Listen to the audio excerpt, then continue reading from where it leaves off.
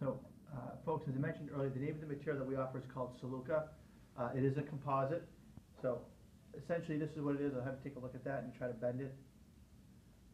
See how strong it is. If you touch the edges where it's been cut, it actually feels like wood, because like wood, it is a cellular composite. Essentially, this is a European material. It's been around for over 40 years now. Europe doesn't have the lumber industry that we do, so they actually use a lot of different synthetic building products to compensate for the fact that they don't have many trees left. So this is essentially what basically came out of that. All right, it's used for all types of structural applications, even some marine environments. Okay, essentially what they do in its liquid form, how this is actually made in its liquid form, they actually blow gases into it, essentially nitrogen, which is just clean air. When the material comes together and it cools and solidifies, those gases form little tiny bubbles. When the bubbles become compressed as the material comes together, they form a honeycomb structure. From an engineering standpoint, honeycomb structure is considered one of the strongest structures known to man. So truly what that does is make for a very durable material.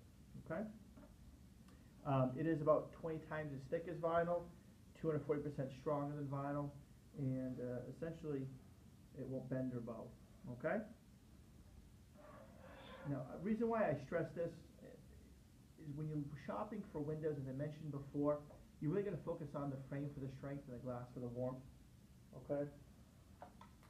So here's the complete corner cut. Okay, this would be the outside of it. This is the inside with the sash. So I'm just going to focus just on the master frame for a moment. Think of this as the foundation, if you will. Okay?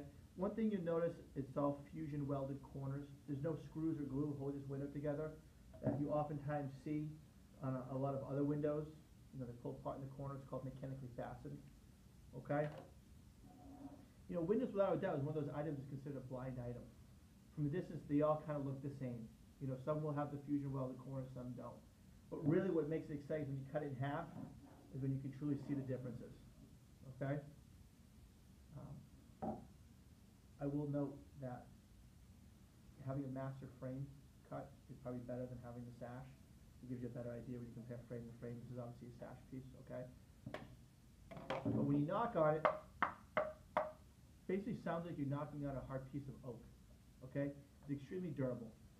Feel free to feel that, Mr. Jones, right? Very strong, okay? Do you have any questions on the frame? All makes sense. Now, moving on from that, the frame is for the strength. The glass is ultimately for the warmth. Okay. So what I'm going to show you here is a standard double pane glass pack, so you have an idea. Okay. A standard glass pack consists of 2 panes of glass, an aluminum spacer inside. Okay, see that piece of shiny aluminum? All right, and usually they put argon gas in 1 coat of low E, okay? Argon gas is essentially 300 times denser than air, so it acts like a warm insulator, okay?